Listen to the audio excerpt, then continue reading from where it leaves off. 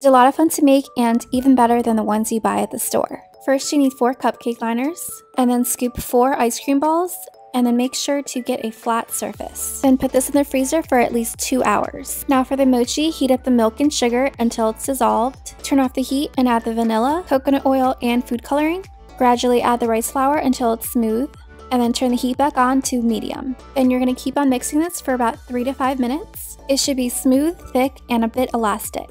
Now you want to use a lot of potato starch or cornstarch and flatten it into a square. Then cover with plastic wrap and put it in the fridge for 20 minutes. Now dust off the excess starch, take out your ice cream balls one at a time, and pinch the edges together to seal it. Then just put these back in the freezer to firm up for another 20 minutes, and here's your ice cream mochi.